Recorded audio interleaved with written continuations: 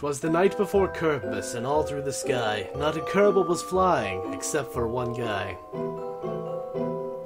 Not scheduled to launch till the 13th of Feb, one brave little fellow you may know as Jeb. Ground control was bewildered, running back and forth. They could see he was losing control somewhere up north.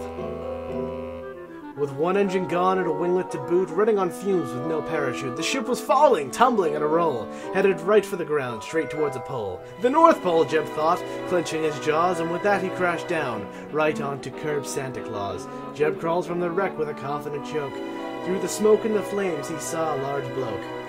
He jumped in surprise, on his feet in a flash. There was Kerb Santa, all covered in ash. "Where did you come from? Thank God you're okay!" His voice in a panic. "Oh no! My sleigh! Kerbmas is ruined! What will we do? I have spare parts in my workshop, but presents are due!" Jeb entered the workshop with a smile and a stare. The Kerbals made it for him, an SRB and a chair. Jeb rejoiced and cheered, filling the sad scene with glee. If one Kerbal could save Kerbmas, surely it's he.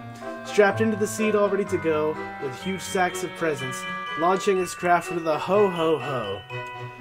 Jeb soared through the sky, chucking out toys, for all the Kerb girls and all the Kerb boys. And that is the story of Jeb's Kerbmas night. Merry Kerbmas to all, and to all, a safe flight.